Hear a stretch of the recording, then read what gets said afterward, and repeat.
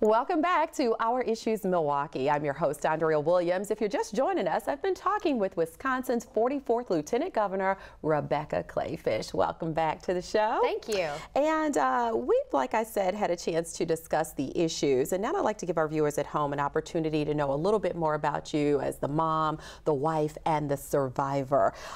You're married with 2 kids, and you mentioned in the first segment that your husband, Joel, is also a politician. He's with the Wisconsin State Assembly, so very interesting in itself. But for those who will remember, you were a newscaster. Once upon a time. I should say an anchor here at a local station in Milwaukee. When did you realize that you were ready to kind of go away from being a journalist but go into politics? Well, there was a 6-year period in between there. A lot of people kind of lost track because why would they pay attention to a stay-at-home mom, right, who had a small business? But here's what happened. It was right before that time when larger media conglomerates said, you know what, we ought to give women more flexibility and we ought to let them go part-time. And I think what I was asking for in going part-time was a little bit ahead of where the industry was at the time. Mm-hmm. And they were willing to negotiate with more money, which was terrific. But there was a point at which I decided, on the great scale of life, I can't put time with my daughter on the same scale as a bigger paycheck. Yeah. So I thought, you know what, rather than try and weigh that, rather than try and figure out that balance, I'm just going to step away from the scale altogether. And I did.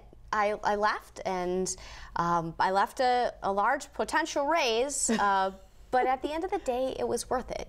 And we had to sell our house. And we had to budget in a way we had never experienced before. I couponed like I was on a reality show, Andrea. And eventually it got to the point where I'm an artist, so I was selling my paintings. Mm-hmm. And we still weren't making ends meet.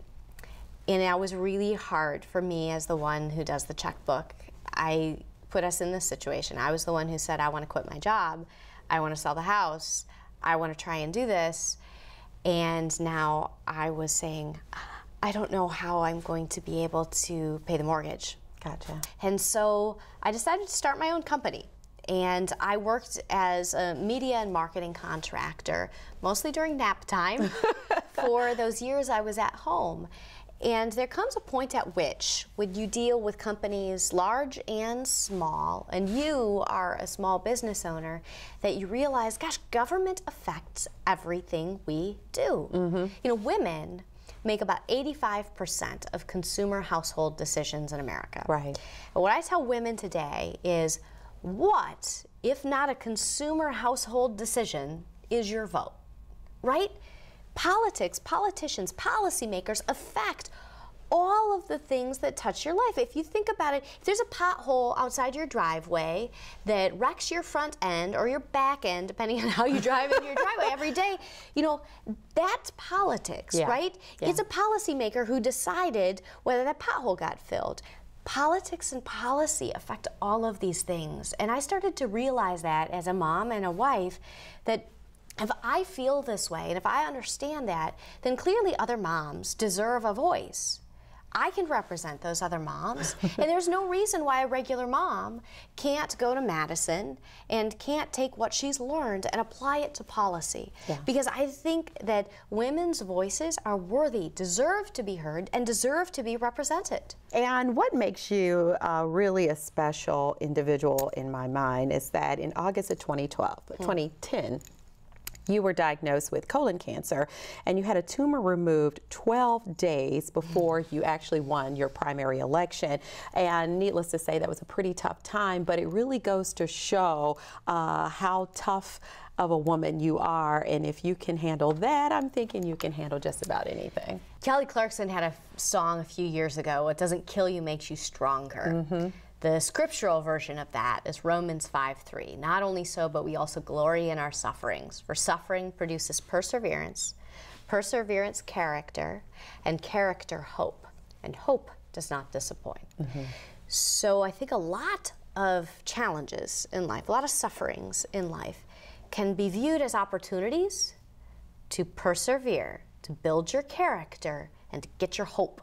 Yeah. Because hope is never going to disappoint anybody. That's right? true, but with all of the things that you've gone through in surviving colon cancer, you now spread awareness, and that's really important for you to get the word out to other people. First, to know that colon cancer is a preventative disease, and also to realize that, you know what, we all have to pay attention to our health, pay attention to things that we sometimes blow off here and there, and that's important for you to do that as well. It is important. I know that's kind of a bizarre place for a lieutenant governor to go around talking about her colon and telling people go get your colonoscopy.